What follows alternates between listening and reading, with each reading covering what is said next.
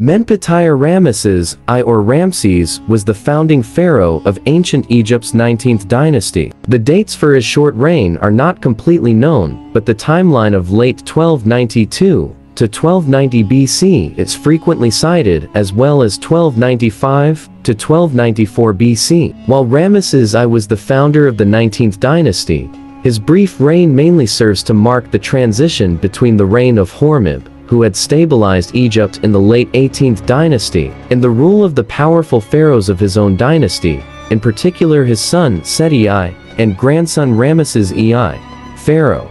Reign 129 to 1290 BC, or 1295 to 1294 BC. Predecessor, Hormizd. Successor, Seti I. Consort, Phychter. Children, Seti I. Father, Seti, died 1290 or 1294 BC. Burial, Kv 16. 19th dynasty, originally called Ramses I. Ramses I was of non-royal birth, being born into a noble military family from the Nile Delta region, perhaps near the former Hyksos capital of Avaris. He was a son of a troop commander called Seti. His uncle Khemwaset, an army officer, married Tamwa-Jessi, the matron of Tutankhamun's harem of Amun, who was a relative of We, the viceroy of Kush, an important state post.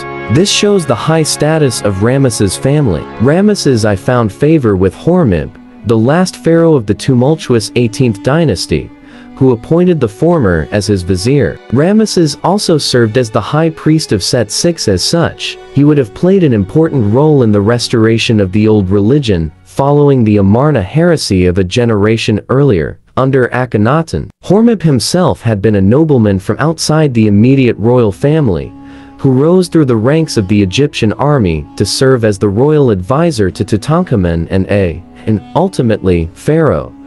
Since Hormizd had no surviving children, he ultimately chose Ramses to be his heir in the final years of his reign, presumably because Ramses I was both an able administrator and had a son Seti I and a grandson, the future Ramses II, to succeed him, and thus avoid any succession difficulties. Upon his accession, Ramses assumed a praenomen, or royal name. When transliterated, the name is Menptah, which is usually interpreted as Menptah, meaning established by the strength of Ra. However, he is better known by his nomen, or personal name. This is transliterated as Armisubaliu, and is usually realized as Ramesu or Ramesses, meaning Ra bore him. Already an old man when he was crowned, Ramesses appointed his son, the later pharaoh Seti I, to serve as the crown prince and chosen successor. Seti was charged with undertaking several military operations during this time, in particular,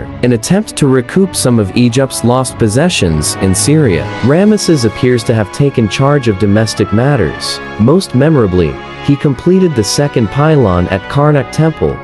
Begun under Hormizd, Ramesses I enjoyed a brief reign, as evidenced by the general paucity of contemporary monuments mentioning him. The king had little time to build any major buildings in his reign, and was hurriedly buried in a small and hastily finished tomb. According to the Jewish historian Josephus, in his book Contrapionum, which translated Manetho's Egyptiac, Manetho assigns this king a reign of 16 months. But this pharaoh certainly ruled Egypt for a minimum of 17 months based on his highest known date, which is a year 22 Parrot Day 20 Louvre c. 57. Stela, which ordered the provision of new endowments of food and priests for the Temple of Ptah within the Egyptian fortress of Bulan. In contrast, Ramses I's son and successor, Seti I, assumed the throne 5 months later after the erection of the stela on 3 Shimu Day 24, which means that Ramses I had a minimum reign of 17 months, or 1 year and 5 months. However,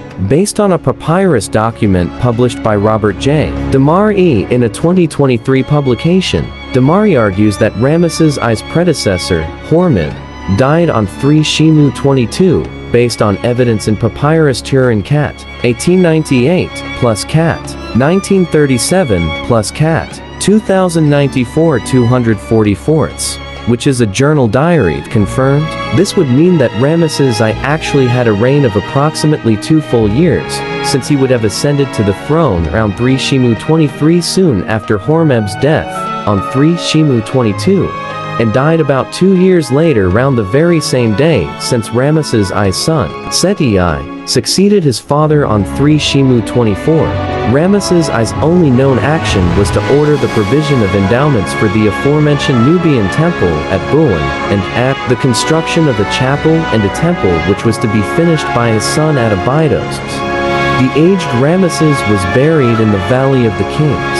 His tomb, discovered by Giovanni Belzoni in 1817, and designated Cuvée 16, is small in size, and gives the impression of having been completed with haste. Joyce Tildesley states that Ramses I's tomb consisted of a single corridor and one unfinished room, whose walls, after a hurried coat of plaster, were painted to show the king with his gods, with Osiris allowed a prominent position. The red granite sarcophagus too was painted rather than carved with inscriptions, which, due to their hasty preparation, included a number of unfortunate errors. Seti I, his son and successor, later built a small chapel with fine reliefs in memory of his deceased father Ramesses I at Abydos. In 1911, John Pierpont Morgan donated several exquisite reliefs from this chapel to the Metropolitan Museum of Art in New York.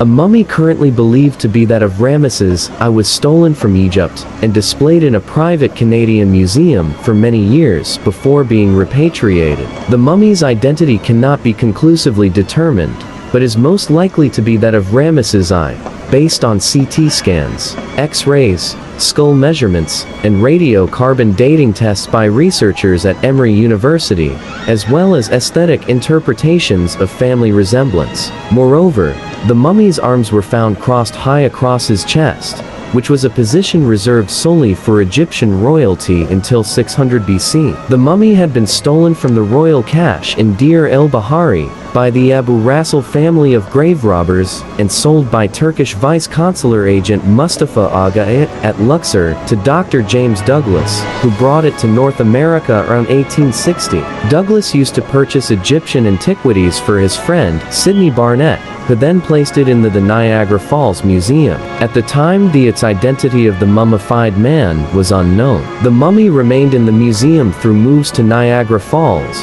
New York, and Niagara Falls, Ontario, next to other curiosities. For more than 130 years, the mummy was displayed as a prince of Egypt, but despite occasional speculation from visitors that he might be exactly that, nothing further was done. When the owner of the museum decided to sell his property, Canadian businessman William Jameson purchased the contents of the museum and, with the help of Canadian Egyptologist Gail Gibson, identified their great value. In 1999, Jameson sold the Egyptian artifacts in the collection, including the various mummies, to the Michael C. Carlos Museum at Emory University in Atlanta, Georgia for $2 million. The mummy was returned to Egypt on October 24, 2003, with full official honors, and is on display at the Luxor Museum.